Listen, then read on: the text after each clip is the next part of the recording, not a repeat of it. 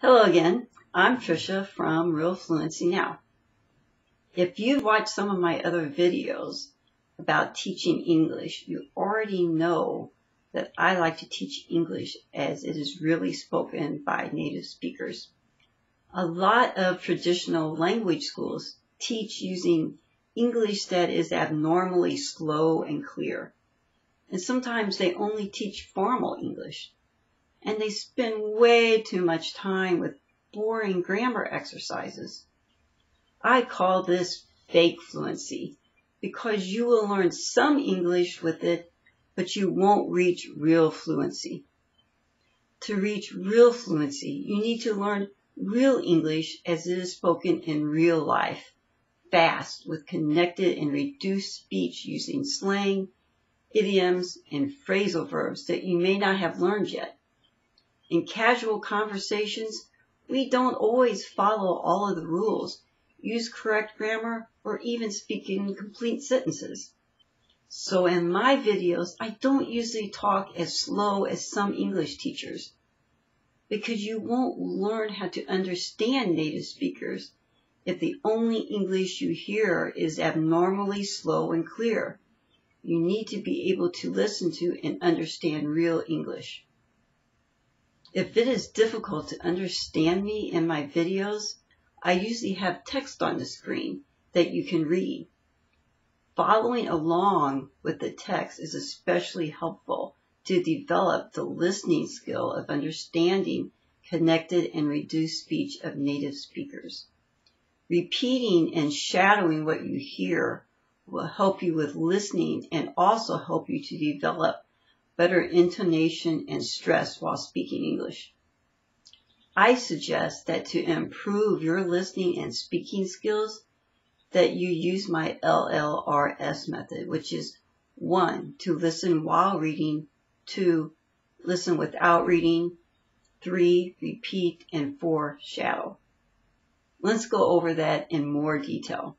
Now, what you first need to use this method is recordings in English that are either MP3s or videos. I have recordings in my courses that you can use, or you can use YouTube videos. The recordings need to have text or a transcript to go along with it. You can start with slower recordings if you really need to, but as quickly as you can, you should use recordings that are from native speakers talking at a faster, more normal speed. And you also need a way to stop or pause between sentences or phrases. Now let's go in more detail.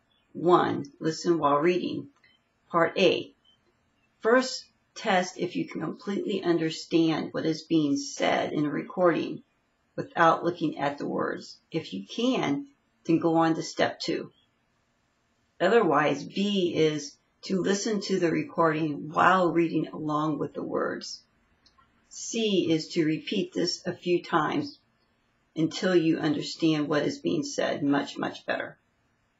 Step 2 is to listen without reading. So first you listen to the recording without looking at the words. Then listen a few more times. If it still isn't clear, then go back to step 1. I recommend that you only repeat steps 1 and 2 a few times a day, then move on to step 3. Number 3 is repeat. So first listen to a phrase or sentence and repeat what you heard as best you can. And pay special attention to the stress and intonation and do it yet again.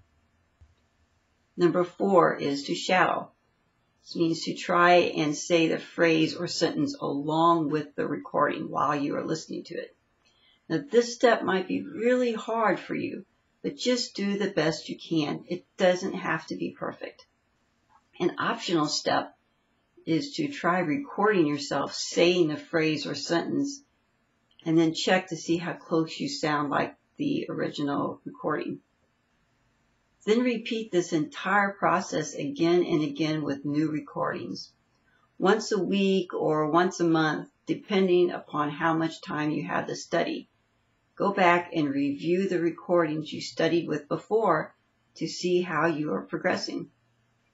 Would you like to try this method with a sample from one of my courses? You can click here to try it out. or you can watch other videos in this playlist, or learn some phrasal verbs or idioms, or learn more about how to learn English. Goodbye, and remember, with hope, anything is possible.